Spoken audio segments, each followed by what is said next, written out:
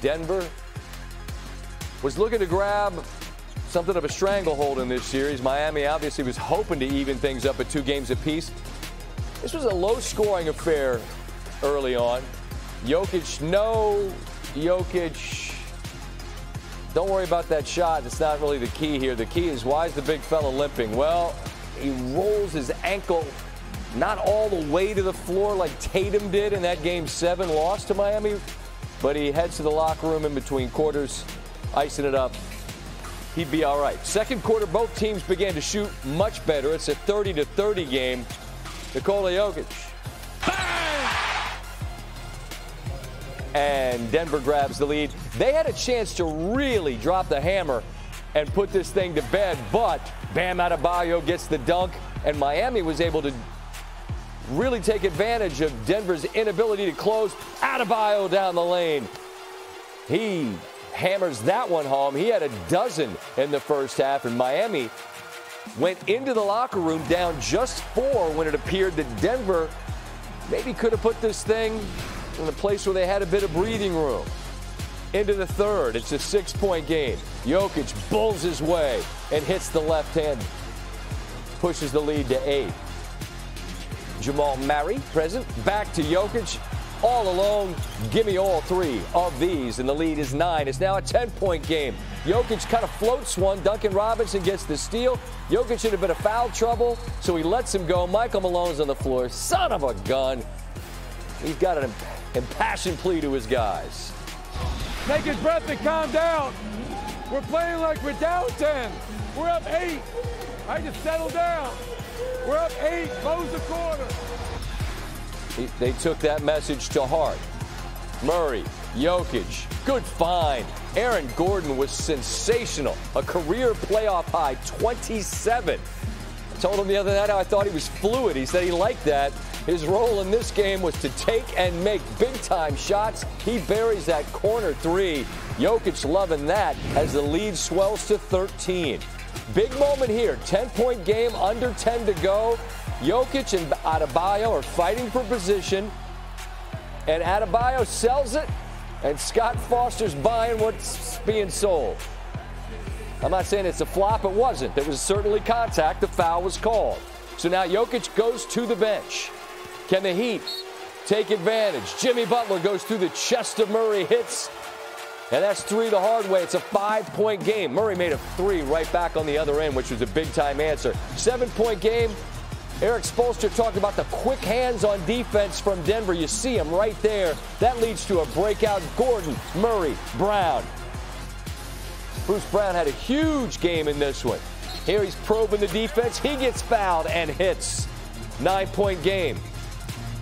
Brown again. This is just an incredible switch of hands from the left to the right to go up under Adebayo. Now on the road, Kentavious Caldwell-Pope. Denver 50% from 3. They're 14 of 28. And now late 14-point game. Denver's going to win. Just a question of by how many. Brown sizing up Duncan Robinson. He buries that, and then he's got some choice words to say about what. Well, you know what it is. We won. Again, basically the same score as Game 3. Michael Malone in the locker room after Denver is now 1 win away from their first ever NBA championship. When we got on that plane coming down here, we're coming down here to get 2. We weren't satisfied with just 1. And I thought D.A. just made a great point. One more. You know, hey, let's just win the first quarter. Let's take this 1 quarter at a time. Yep. All right, go home, win the first quarter. Win the second quarter. Yep. Win the third quarter. 1 quarter at a time. All right, playing Denver Nuggets basketball like he's done the whole year. Nikola, a little disappointed you get a triple-double tonight, but great job, 23 and 12. I want to give this to Nikola Jokic. Great job. Really proud of you guys. We got a chance to do something special. Haven't done it yet. Got a lot of work in front of us. We're going to go home. We're going to take it 1 quarter at a time. Every play matters when you win a game in the finals on the road. You see the most playoff series ever before a first title. The old heads remember the Detroit Pistons. Boston, they stood in the Pistons' way. Then the Pistons stood in the Bulls' way. That was back when you kind of had to graduate. It took a while, but they got there. The Cavaliers, you see, had 37. The Mavs, 32. Nuggets got 44 playoff series. They're trying to get their first ever title. You heard the message from Coach Malone to his guys. What's Eric Spoelstra preaching to the Heat on the other side? I told the guys, feel whatever you want to feel tonight. That's fine. You probably shouldn't sleep anything tonight, any amount of time. I don't think anybody will. We have an incredibly competitive group. We've done everything the hard way, and that's the way it's going to have to be done right now again. And all we're going to focus on is getting this thing back to the 305. Get this thing back to Miami. And things can shift very quickly. It's going to be a gnarly game in Denver that's built for the competitors that we have in our locker room. And by the time we get on that plane, all we're thinking about is get this thing back to Miami. But I'm interested in some conversation on Aaron Gordon. I love that he has an appetite to guard whoever the other team's best guys. Let me have him. And I also love that he's got the capability to score 27 when needed. To call him a role player, I think, would be slighting him because he's more than that, right? Yes. Dude averaged 16 a game in the regular season. But he's not Murray or Jokic. And so how did he take this opportunity tonight with them saying someone else is going to have to beat him to say, I'll be that guy? As is always the case with you, I thought you summarized his impact perfectly the last game when you talked to him, and the word you used was fluid. There is no better word to describe Aaron Gordon. And it's fluid as an impactful player because he can be what he was at the start of game one. Mm-hmm. We say, okay, you want to get all these switches and small guys on me? I will go beat these guys up in the post repeatedly. And that's how he got this series going for the Denver Nuggets. Other games, he might not get as many opportunities because of the way Miami's defending like the baseline and the back line.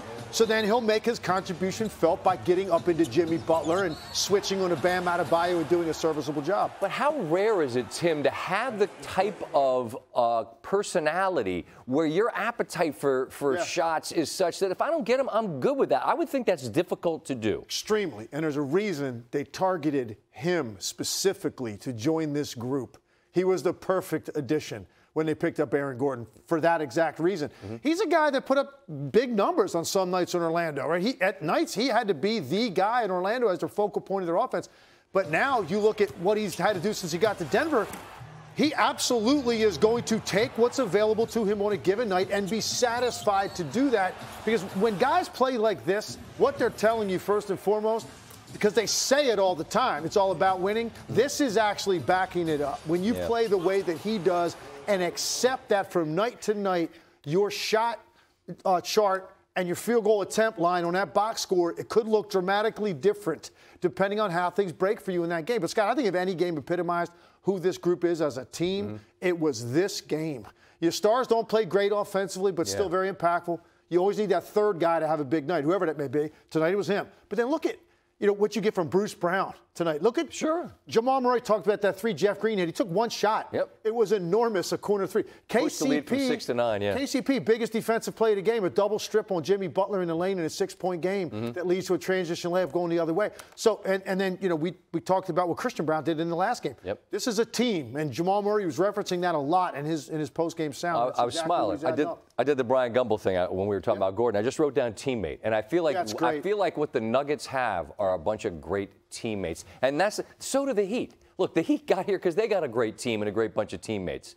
I just don't know how they go to Miami at this stage. I keep talking about the gas tank. I don't know where it's at, and I refuse to bury him. I just don't know what they do. Spo's talking about we're going to make it hard. We always make it hard. What do they have to do to make it a 6-game series? Yeah, I think Denver's going to take care of business on Monday night, and the difference is I think their best player is a guy that just cannot be derailed in any way. You're not going to limit Nikola Jokic to the extent that he has an off night and it actually affects their team's ability to win because he does too many things in too many ways to beat you, whatever that answer has to be. And that's the differentiating factor between the two teams. So I think they end it on Monday night. And this has just been an incredibly impressive run by this team. And they look so confident right now. They look pretty certain of themselves. He goes for 23 and a dozen.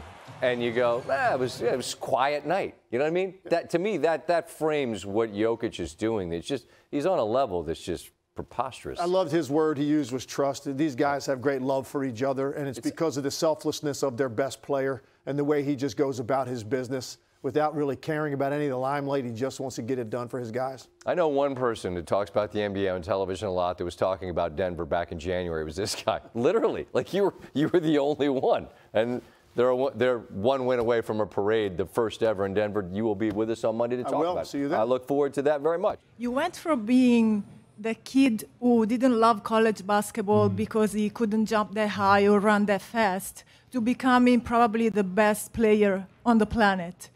Reflecting on your journey, can you explain to us what it took? Yes, it took. I think we don't have a time what for made that, it but, all possible, besides your natural talent? Yes, I mean, you know, I'm just happy that every year we grown as a team, and every year we were getting better, and now we are in this situation, and you know, we'll stick to the guys that we draft or whatever, and of course we had some really good players that accept our culture or our style of play, and I think that's why we are in this situation. I mean, my journey is I don't know, and I don't think it's that interesting. Right here. Nikola, Young, ESPN. I think the other day you mentioned about Jamal maturing.